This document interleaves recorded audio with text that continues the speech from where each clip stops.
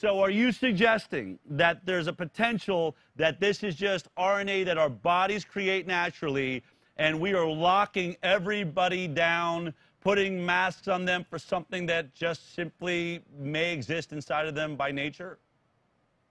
Yes, yeah, that's essentially exactly what I'm suggesting. And you know, when our bodies are exposed to some kind of insult, right? Even if you just get a little laceration, there's a response. Our bodies make certain antibodies, proteins, our cells mobilize to respond to make sure that, you know, nothing dangerous has invaded the integrity of our bodies.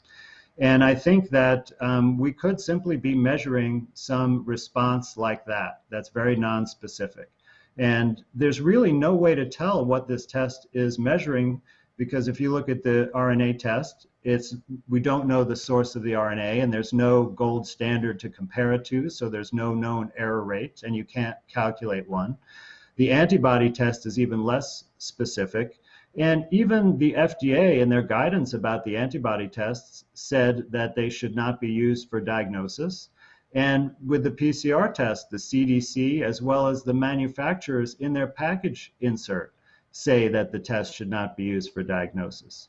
So what I think is essentially happening is that the more tests we conduct, the more positives we're going to have, and then the media is reporting an increase in the number of cases, just based on these testing results without any need even for clinical information, like whether someone is sick or not.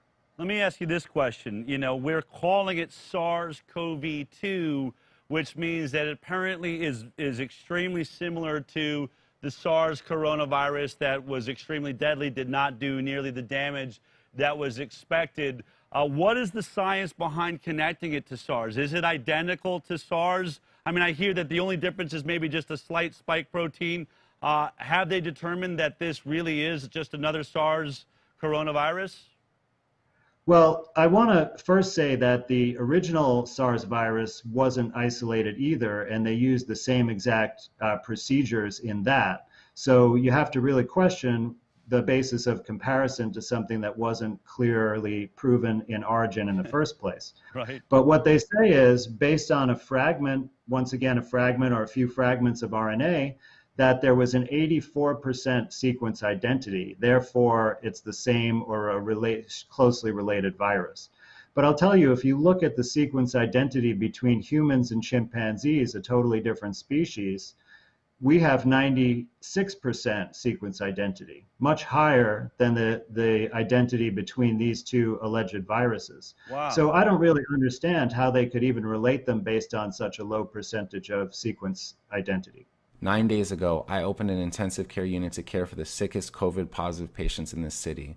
In these 9 days, I have seen things I have never seen before. In treating these patients, I have witnessed medical phenomena that just don't make sense in the context of treating a disease that is supposed to be a viral pneumonia.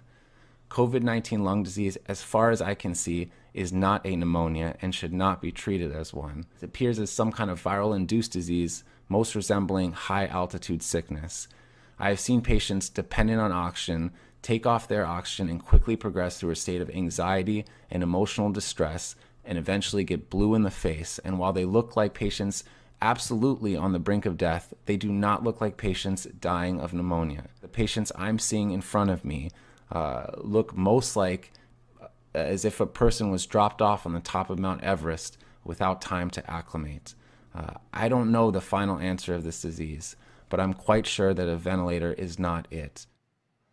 All right, so I think this video that Kyle Seidel put out led to a sort of shift, at least in the protocols in hospitals. The NIH ended up saying we need to back away from ventilators, maybe move into giving people oxygen, which seems like that should have been a no-brainer from the beginning. We know that those ventilators killed 9 out of 10 people, and that's something that I've spoken out about.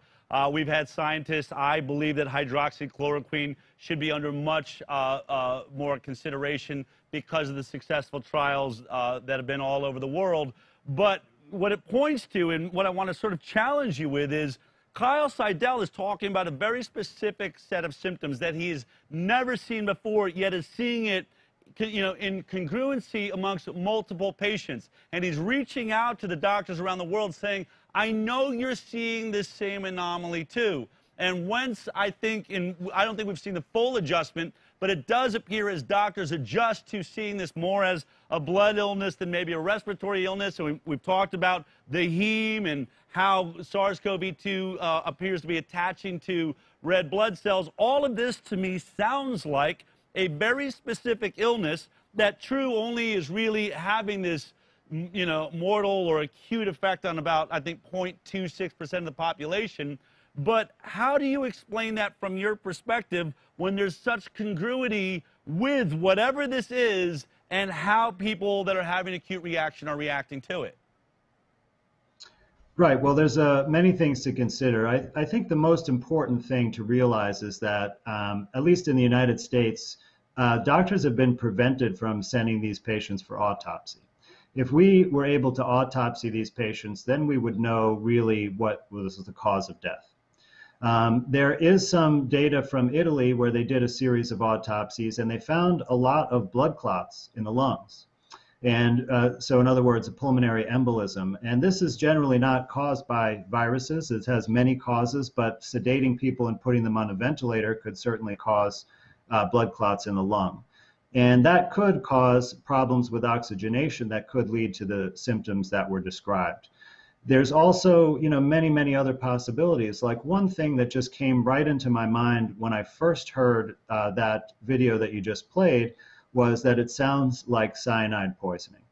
But of course, I don't know if anyone's looked into that or if they did any tests that would confirm that.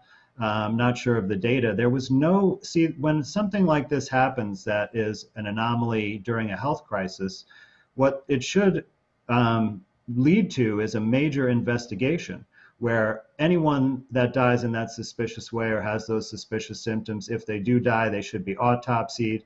There should be investigators from public health agencies that should be coming in to try and figure out what's going on there.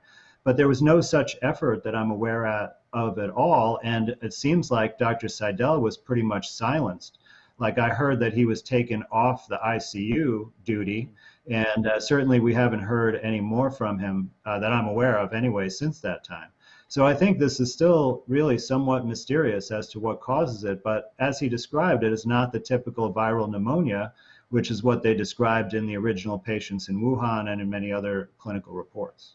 Whatever it is, do you think we're having a shared experience across the world, though? Do you believe whether this is RNA that comes in from inside of us, is this RNA that is having an ill effect on a certain population, but it's similar around the world?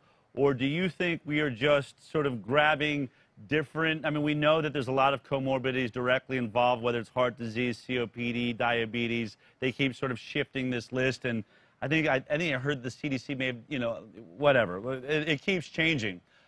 Do you believe that whatever it is, that there's a similarity to it around the world, or do you think we're just sort of lumping in a bunch of different ailments and making it into a disease? Yeah, well, I think that there is some similarity because I think most of the deaths are actually a direct result or an indirect result of these lockdown type of policies that we've seen around the world. Right? Because, this happened, very suddenly in a heartbeat right after the World Health Organization announced the pandemic status.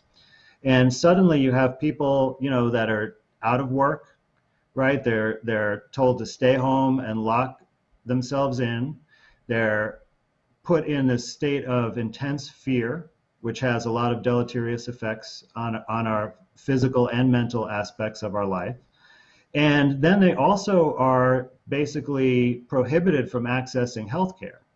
So, here's one thing that's really underreported, and there's no certain statistics, but there is one study that looks at this indirectly that shows that between 1% and 2% of all presentations to the emergency department in the United States are due to low blood sugar from diabetes medications.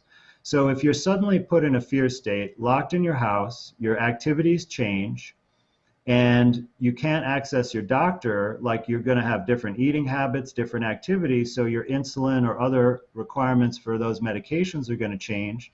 And people were afraid to go to the ER in an emergency, even with heart attacks and things like that, because they thought they would get this virus and die. So I think a lot of it is just from not having access to that type of care, and people simply got very sick and died in their home.